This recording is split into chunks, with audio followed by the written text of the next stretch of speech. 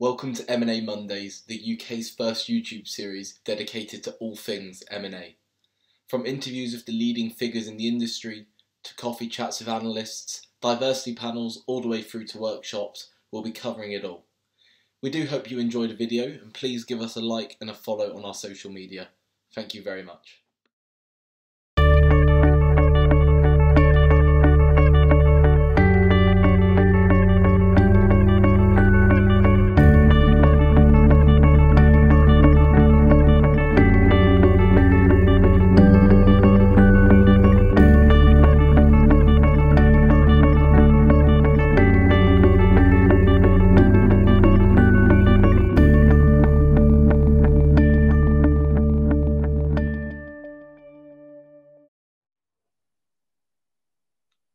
Hi everyone, welcome to this week's episode in M&A Mondays, the UK's first YouTube series dedicated to all things M&A. My name is Patrick Gorton and I'm the founder and co-head of the UCL M&A Group, and alongside me is Nicola, an events officer and an energy and power analyst within the group. Today we are absolutely delighted and honored to be joined by Shaun Browne. Shaun started his career at PwC, where he became a chartered accountant. After this, he went on to join HSBC, where he held numerous positions, including the CEO of HSBC Investment Bank in India, as well as co-founding the firm's consumer M&A team. He left HSBC in 2002 to co-found McQueen, a London-based investment bank, which grew to become one of the most successful M&A advisors to the European consumer sector, before being acquired by Houlihan Lokey in 2015. Currently, Shaun is a managing director and the co-head of the UK corporate finance at Houlihan Lokey. In addition, he's also the head of Houlihan Lokey's consumer food and retail group in Europe. We are incredibly honoured to have Shaun here with us today. So without further ado, let's begin. Hi Shaun, how are you? Patrick, Nicola, I'm very well indeed. Thank you very much for inviting me. It's a great privilege and an honour for me to be with you and with your colleagues and students today. Thank you. Well, thank you very much. I guess the first question I wanted to ask you then was, having started your career at PwC and becoming a chartered accountant there, what made you switch to becoming an investment banker? Right, well, the first thing is I always viewed chartered accountancy as a bit like a 3-year post-grad further degree, further qualification. I was never especially interested in being an auditor. In fact, I think I can probably say I was probably the worst auditor that PwC ever hired, and I certainly didn't enjoy it very much. But it was a means to an end for me. I always had an interest in finance. I didn't, when I was at university, know an awful lot about the city or financial services or how it all worked. And I thought that having 3 or 4 years at a top 4 firm like Pricewaterhouse would be very helpful to me in terms of teaching me how the world of finance and the world of accountancy worked, as well as coming up with a qualification that would be able to be with me for the rest of my career. So that's why I joined PW, or PW, it was PW in those days, it wasn't even PwC. I had every intention of leaving pretty much as soon as I'd qualified, but the best laid plans go amiss and things don't always work out how you expected. And I left university at 21. I qualified at Pricewaterhouse age 24. And actually I stayed on for 3 or 4 years after qualifying. I did a stint in Pricewaterhouse's office in South Africa. I did 2 years in the training department at Pricewaterhouse in London. And then I moved into the corporate finance team at Pricewaterhouse in London when it was very small. It was a very fledgling department in the late 80s, early 90s. There were barely more than a handful of us doing corporate finance. And even in those days, I recall that the nickname of the department was the Departure Lounge, as it seemed to be where some of the audit practitioners who fancied a move into the city, into merchant banking, into investment banking, would go, pending a move into the investment banking world. Okay, great, thank you for that. I guess the next question I wanted to ask was, you later went on to join HSBC, where you accomplished a great deal, from becoming the CEO of HSBC Investment Bank in India to setting up the firm's consumer M&A team. I guess the India experience sounds quite unique, so I just wanted to ask a bit about that. What was it like covering that region, and how did you fall into that position? Well, I thoroughly enjoyed it, Patrick. It was a fascinating period of my life. I went out to India with 2 children, and I came back with 4. So I've got many reasons to be grateful for for the impact India left on me. There is a vaguely entertaining story about India, which I can tell you, which explains a little bit how I got into it. And it involves when I left Pricewaterhouse and joined HSBC in 1992. I was 28 years old, and I left Pricewaterhouse on the 30th of June, and I started with HSBC on the 1st of July, which was my first mistake. I think it's always a bit of advice I would give to anybody at that sort of age when you are changing jobs. Take a little bit of time off and smell the coffee between the two, because as you progress through your career, there's not many times in your life when you can have a little bit of a time off. And I look back at that and having not taken any time off between the two is a bit of a regret. But it was particularly sad because I joined HSBC on the basis that my then boss said to me, "We're incredibly busy, Shaun, and we really need you to get your feet under the desk and get started straight away." So I joined on the 1st of July. And after I'd sort of been inducted and shown where my desk was and where I should go and buy a sandwich for lunch and where the loo is and where the photocopier is and where the coffee machine is and all the really important aspects of a new job, I then found there wasn't very much for me to do, partly because we were heading into the sort of summer slowdown at the end of mid to end of July, and people were heading off on holiday. And after about 3 or 4 weeks of literally sitting at my desk doing very little, I went to see my then boss. And I will never forget the meeting. In those days, we all had offices. We hadn't moved to open plan. And of course, this was pre-computers. So everybody was working with huge piles of paper on their desks. And I walked into his office and I looked at him and I said, "Hello, Duncan." And he looked up and he glared at me, sort of as like a rabbit caught in the headlight, didn't quite know what I was doing in his office, this little squit of an analyst who just joined. And he said, "What are you doing? What are you doing?" And I said, "Well, if I'm honest, sir, I'm a little bit bored." Bored? And I said, "Yes, I haven't got enough to do." And he sort of started rummaging around in the piles of paperwork on his desk and looking at bits of paper and looking at me and looking around as though he was finding inspiration from somewhere. And he eventually picked up a piece of paper and he looked at me and he stared and he said, "Do you know anything about India?" And I was so dumbstruck by this behavior that I resorted, in the way that many Brits do, to sarcasm, which probably wasn't a good idea with the benefit of hindsight. So I started to answer his question by saying, "India? Yes, Duncan, I know an awful lot about India because my father worked there for 6 months when he was 18. But I never got to finish the question. And the moment I'd said, "Yes, Duncan, I know an awful lot about India because," he went, "Brilliant, brilliant, well, you're the man for this." And he thrust a bit of paper at me. And basically, for those of you who know anything about your Indian economic history, in 1992, India was in a somewhat precarious financial position and had to go to the World Bank for a further dose of loans. And one of the conditions that the World Bank made to the then Prime Minister Narasimha Rao and the Finance Minister Manmohan Singh was to say that they had to open up the economy to foreign investment, because up until 92 it was substantially closed. And the way most Indian companies reacted to that was to do secondary issues of some of their shares on international stock exchanges to enable international institutional investors to invest in their companies. But in those days, because it was almost impossible for institutional investors to invest in India, nobody knew anything about the Indian economy, the market, or the companies. And a lot of these Indian companies decided they wanted to tap these international markets.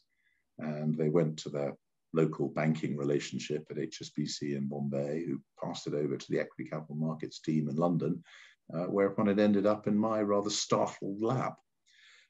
So I called my colleagues out in Hong Kong Bank in India and ended up going out there. And to cut a very long story short, we ended up picking up a lot of equity issuance mandates from Indian companies looking to raise capital on the international stock exchanges. And we raised a lot of capital for Indian companies. And I'm pleased to say we made quite a decent amount of commission for ourselves simultaneously. And after 3 years, all my competitors had woken up to the idea that this was a bit of a 1990s gold rush, and were starting sending people down to India. And the chairman of the bank said to me, "Come on, Shaun, you've been doing a week per month in India for the last 3 years. Isn't it time you thought about moving down there full time?" So in 1995, aged 30, I jumped on an aeroplane with my 2 very small children and my rather bemused wife, and we flew down to Delhi. We didn't have anywhere to stay. We didn't have a company down there. We didn't have an office. We didn't have any employees. The Hong Kong Bank was down there, which was a sister company. We stayed in a hotel in Delhi for about 7 or 8 weeks while I found an office, chose what color to paint the walls, which carpet to put on the floor, started recruiting people, simultaneously had to find a house for me and the families to live in, find schools for the children to go to, and we took it from there. Brilliant. Sounds really exciting. Thanks for that, Shaun. And following up from that last question and the thing that you mentioned, you have co-founded McQueen, one of the most successful advisors in the European consumer sector. Can you tell us a little bit about what led you to found the firm, some of the main obstacles that you faced in the beginning, and how did you manage to grow the company so successfully? I'm happy to try and answer it. So Nicola, yes, I spent 3.5 years in India, came back in '99, and it's quite difficult when you come back in an organization like HSBC to work out what your next step is, because at that stage I'd spent 3.5 years living in India and the previous 3 years commuting to India. So I was Mr. India as far as the investment bank was concerned. And being back in London, that wasn't a role I could easily deploy. So I had to reinvent myself. And the CEO of the investment bank at that stage, a lovely man called Keith Harris, said to me, "Look, we're about to go to industry specializations within our investment bank." At that stage, we had telecoms and oil and gas, I think, were the only 2 industry specializations. He said, "I want to have 10 or 12 of these. Are there any you're interested in?" And I looked at some of them, like mining, which I knew very little about, or geology, which I knew very much about. Pharmaceuticals, I knew nothing about. And I had envisaged that if I took on pharmaceuticals, I'd be up against people who'd qualified as doctors, and I thought that might be a bit tricky.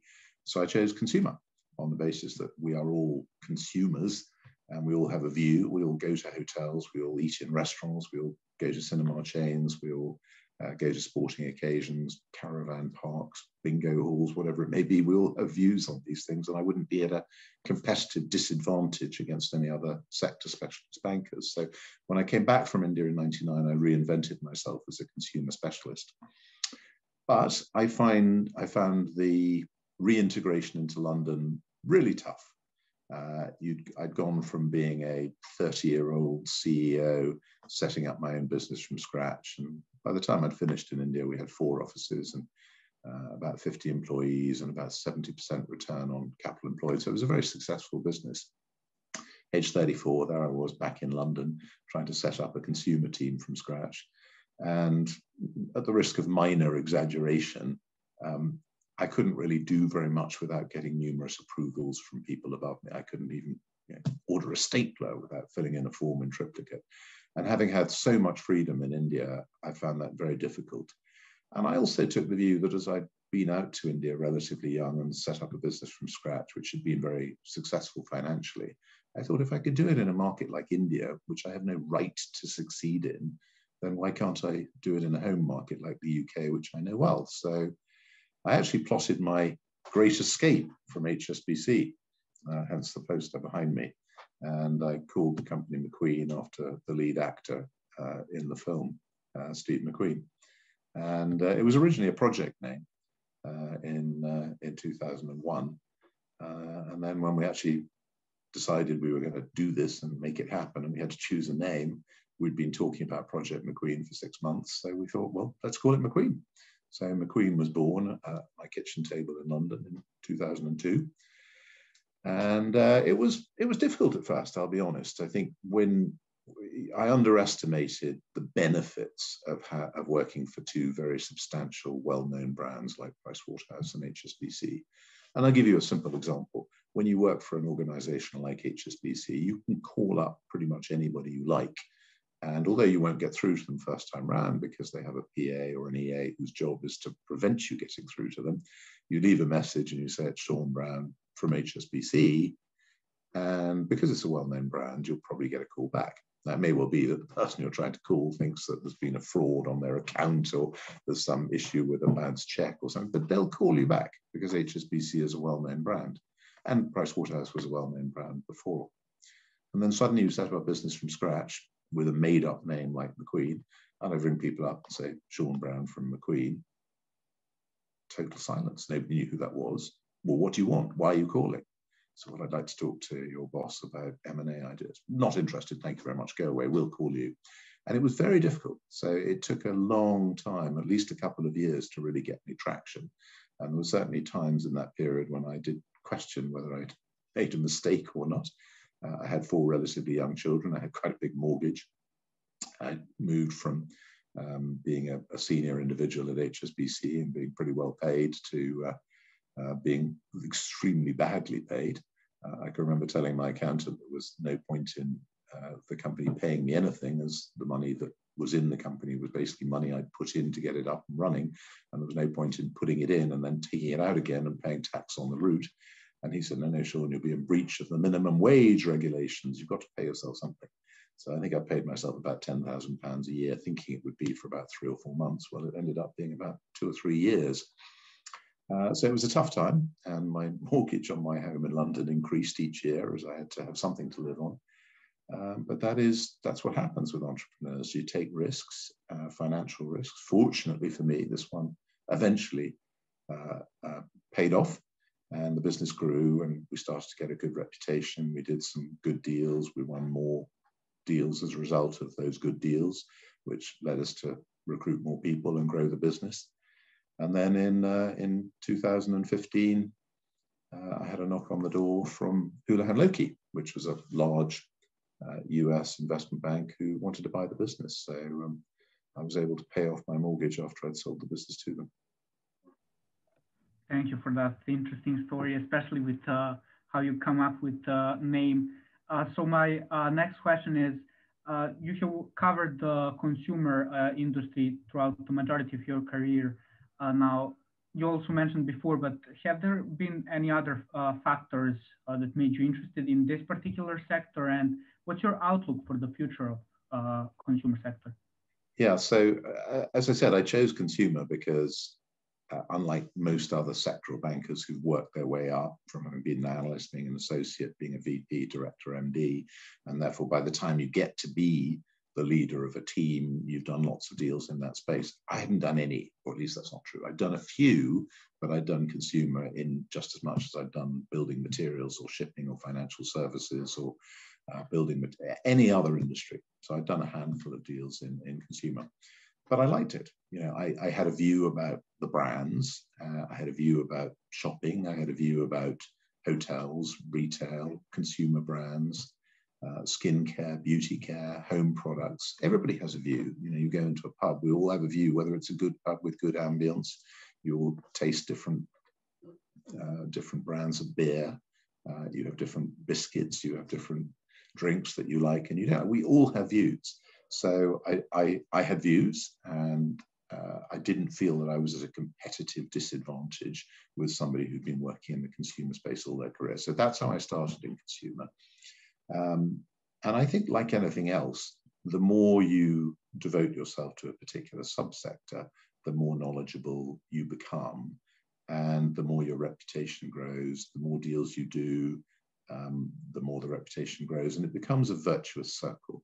And I compare it a little bit with, for example, the medical industry. So somebody leaves university and wants to become a doctor, they can be a GP, and that's fine. They can be a very successful, very happy GP.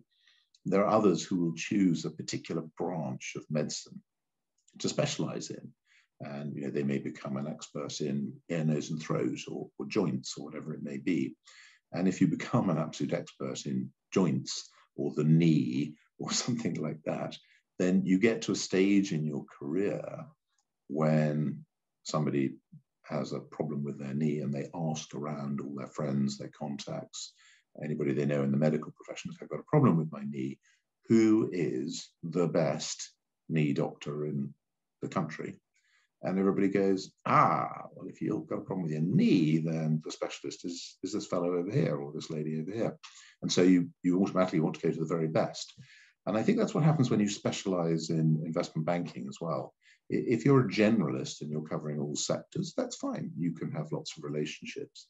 But if somebody is making a decision to sell their business, and that is their baby, that is their life, they've built this business up from scratch. They put many, many years of effort into it. It is their financial payday, and they want to sell their business. Most of them are pretty fee insensitive. They just want the best advice they can get.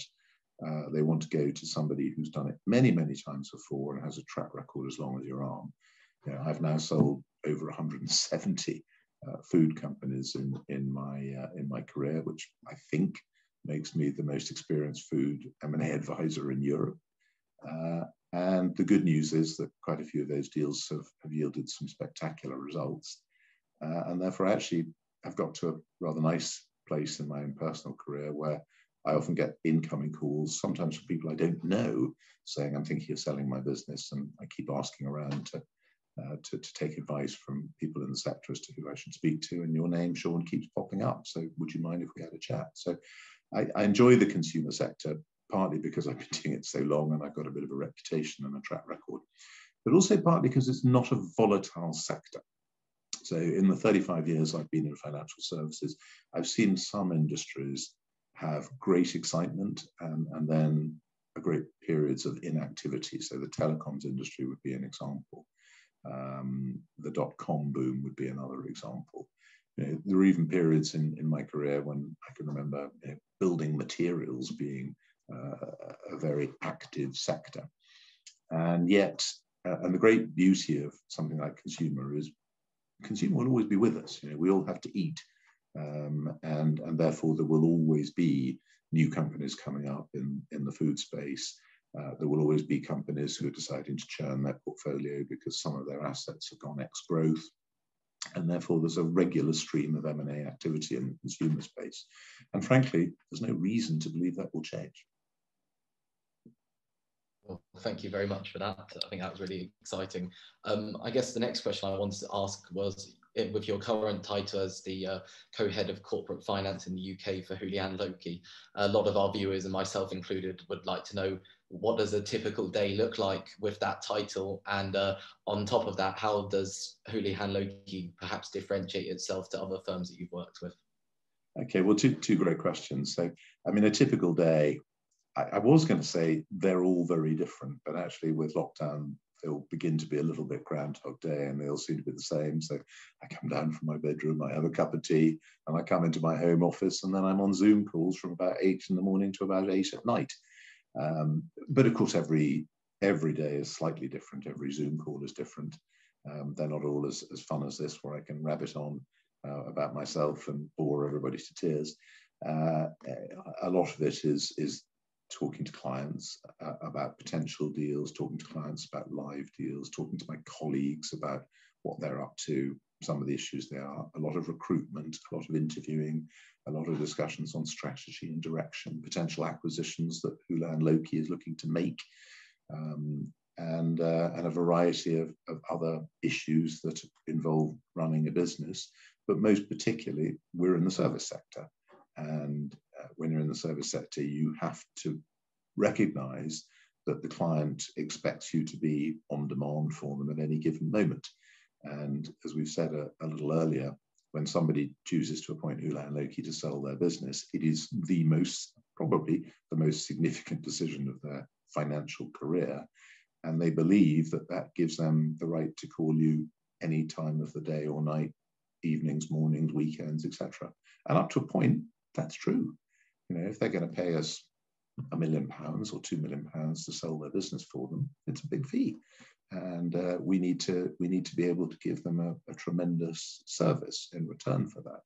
And if they feel that they want to have access to me in addition to the team, then they have every right to have access to me. So I spend a lot of my time still working with clients, talking about strategy, talking about who the potential buyers are, how we position their business to make it most attractive to the potential buyers, what the strategy is, what the tactics are, reviewing the offers when they come in, deciding how to respond to each bid, deciding what further information to give to potential bidders and when, which points of negotiation as we negotiate the sale and purchase agreement are really important to us, which are less important to us. Sometimes you've got to pretend that one is very important when it's not important at all, so that you can have your arm twisted to concede on it, but you never really fussed about it anyway, but in return you get something that you do really want. So there's a lot of tactics, a lot of strategy. It's like a giant game of chess. And if you've ever watched The Queen's Gambit on Netflix, or if any of you actually play chess, you're always trying to think 3 or 4 steps ahead. And that is what I spend a lot of my time doing when I'm doing deals. Great. No, thank you for that. I guess the last question from me then would be, you mentioned just a while ago that you've advised on over 100 food deals over the course of your career, and I'm guessing there's other sectors as well which you've said you've covered. Does one particular deal that you've advised on stand out as being perhaps the most exciting deal, and would you be able to tell us a little bit about that? I'm not sure there is one, Patrick. There's a whole host of them, and I certainly remember the first deal I did when I started going to India in 1992, 1993. I was still in my 20s, and I did I think it was $150 million equity issue for the Southern Petrochemical Industries Corporation Limited. So that was the first deal I did in India. I also have a great deal of affection for the first major deal I did when I set up McQueen, which was selling a business called Dorset Cereals, which some of you may remember, which I sold to John Magnier and JP McManus and Wellness Foods. But then otherwise, it's always, it's a bit like, I sound a bit like a football manager here, it's always your most recent deal. So we did a very good deal not very long ago, actually a year or so ago now, where we sold a business that was 3 years old called Tails.com. It does personalized pet food for your dog. And you say what age your dog is, what weight your dog is, how much exercise your dog has, whether any particular issues, male, female, nursing, breastfeeding, pregnant, whatever. And on the back of that, you get a personalized pet food for your dog. And this was a business that was only 3 or 4 years old, and we sold it for a rather spectacular price, actually, to Nestle, making the founders a good amount of money, and have a little tombstone of that deal as well, actually. So lots and lots of deals I've particularly enjoyed. I'm not sure there's one I'd pick out. Thank you. Thank you for that. And for the last question, what advice would you have for younger people looking to go into investment banking, and what can they expect from this industry? Well, the first point to make is that investment banking is an enormous area. And there are so many subsectors within investment banking that it's really important to try and identify which bit you're interested in. So are you interested in equity research? Are you interested in equity sales? Are you interested in debt? Are you interested in project finance? Are you interested in restructuring? Are you interested in investing as an asset manager, or investing in private companies through the private equity world? Are you interested in M&A? There are so many aspects that fit under this umbrella expression of investment banking. In my particular area of expertise is M&A, which in its very simple terms is helping people buy or sell businesses and associated capital raising for them. And that's what I can talk about with the greatest degree of knowledge. And I think the advice I would give to people who are interested in pursuing that career is severalfold. Firstly, the hours are unrelenting. They are really, really horrendous. And therefore, don't do it unless you really, really enjoy it. Because if you are spending 15 hours a day working, and you're regularly working at weekends, and you're getting used to having your holidays cancelled because there is a client assignment on, that can hurt a lot of people. And you have to be totally committed and totally determined. And to do that, you have to really enjoy it. So I can't remember who it was that said, somebody far brighter than me said, you should go and work in something you enjoy doing, because then it won't feel like work. And I would echo that for the M&A industry. If somebody out there is saying, well, I don't really know about M&A, I don't know if I'm going to enjoy it or not, I'll give it a go, then that doesn't bode very well. I think if you've really done a lot of homework and you get excited by identifying buyers, by coming up with a strategy, by helping entrepreneurs monetize their lifelong investments, and if that really turns you on, then the fact that you're working from 8 in the morning till midnight, day after day after day, won't worry you, because you feel you're learning, you feel you're doing something you really enjoy, and you're learning, and that's the main thing. But you've got to be totally committed. I think the second point is you have to be so persistent. Getting jobs in the industry is very tough, partly because it is very well paid. And if you take even somebody like Houlihan Lokey in London, we'll have 2,000 or 3,000 applications through our website each year for maybe 10 places. And trust me, I don't personally look through all 3,000 of those CVs, but I'm told that a good half of them would be from individuals who are perfectly well qualified to come and work for Houlihan Lokey. And therefore, those that get the final nod to be the 10 successful people out of 2,000 or 1,000 and 1,500 CVs, you've just got to be incredibly lucky. You've got to have the right attitude, focus on building up your CV, having experience in the sector. And I know it's a chicken and egg argument, but it's really important, because people like us, the last thing we want is to go through this enormous recruitment exercise, bring on board somebody who after 2 weeks turns around to me and says, oh, I didn't know what M&A was. It's nowhere near what I thought it was, and therefore I'm off to go and do something else. Or, I mean, I had one 2 years ago, lovely guy, actually, very impressive individual, who came to see me after 5 weeks. And he said, I can't stand this any longer. He said, I keep having to tell my uncle I can't have dinner with him night after night after night. And, I don't fancy that as a lifestyle. It's a pity, but I mean, I told him many, many times before he joined, if he wanted to join our firm, and it's the same with pretty much any other M&A advisory firm, the hours can be brutal. So you really do need to enjoy what you do, and you have to sort of slightly put your social life on hold. So I'm not sure that's the advice you want to hear, but that is the most honest advice I can give. Well, those are all the questions that we have today for you, Shaun. Thank you for your time, for the brilliant answers and insights. And for our viewers, please do consider of liking this video and subscribing to our channel. It's been a great pleasure to chat to you today. I hope a few people who've watched it make it through to the end.